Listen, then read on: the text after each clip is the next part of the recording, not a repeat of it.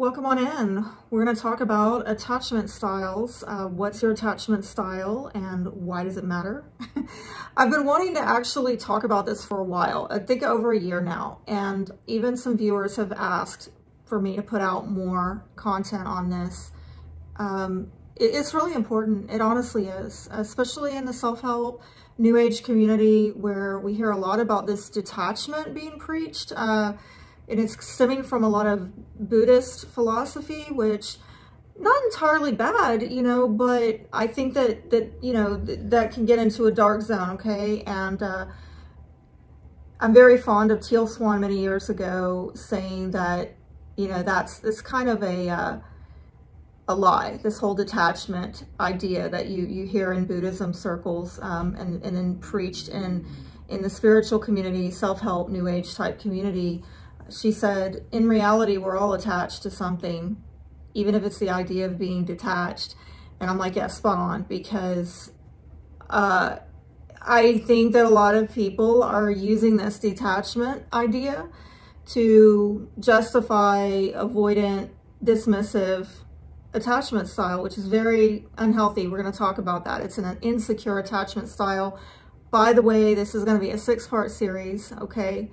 So if you want to follow it, you got to make sure that you have activated the bell for notifications so that you're notified when I release another video, okay? But basically in this series, we're going to discuss the 4 types of attachment styles. The first one is secure, and then the 3 others are insecure, and those would be the anxious attachment style, avoidant dismissive, and avoidant fearful. So I want to start off in this series talking about the secure style so that we can kind of get a framework of what normal should be looking like. I think that's really important for many of us who don't really have a concept of what is the goal here? What is the end game? Because I wasn't brought up with that framework, right? And I think that awareness of all of these different styles is going to help us to develop more secure relationships with others. Bear in mind, though, that as you're watching this series and looking at these different styles, they can be fluid.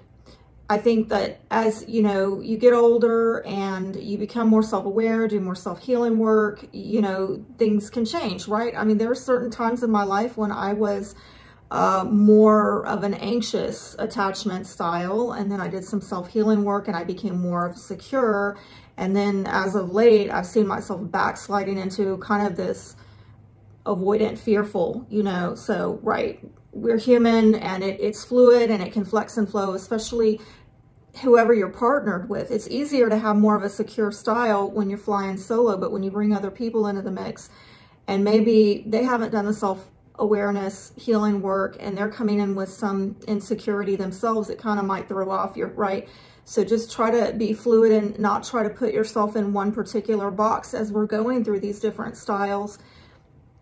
You might find things that you relate to or identify with, like, oh yeah, I can see myself doing that, but other aspects you don't. And then we get on to the next style and you see aspects of that as well that resonate and don't resonate. So just don't try to fit everything in like one little box and realize that it doesn't have to be fixed. Depending on where you're at in life and who you're partnered with, that can really affect it. These styles, they reflect self-esteem, which we're going to talk about in each of the videos, how they affect self-esteem, and they can be linked to overall satisfaction in relationships. They can reveal how we give and receive love in relationships, how we treat others, and how we feel deep down that we deserve to be treated.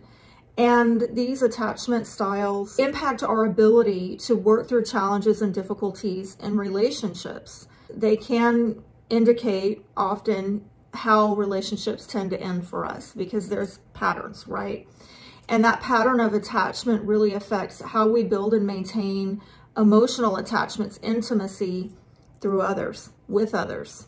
So some of you are maybe wondering, well, where is this coming from? It's attachment theory, okay? It's the idea that having a close emotional attachment in childhood is very important for your emotional development as an adult. There's this idea that your attachment style is usually formed during childhood when those emotional bonds are set during the formative years, first 7 years of life, at least, with your parent or your primary caregiver.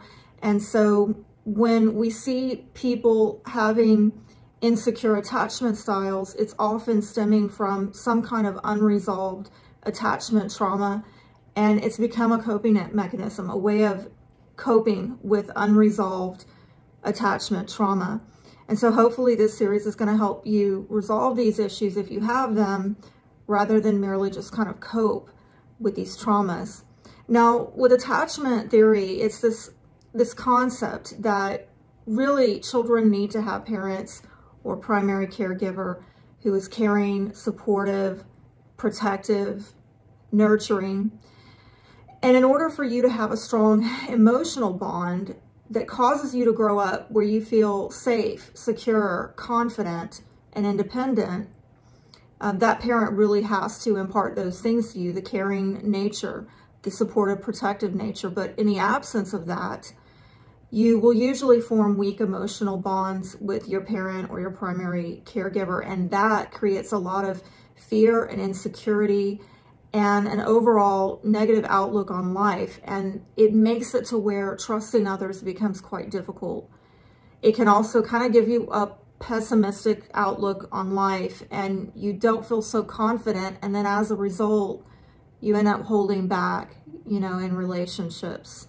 So again, going back to this idea of detachment that I see a lot in the New Age self-help community, the spiritual community that's stemming from Buddhism, Buddhist philosophy, I kind of hope that this series in some way helps people to understand this idea that I think, that Teal Swan put out there that I think was so right on, that we are all attached to something, even if it's the idea of being detached.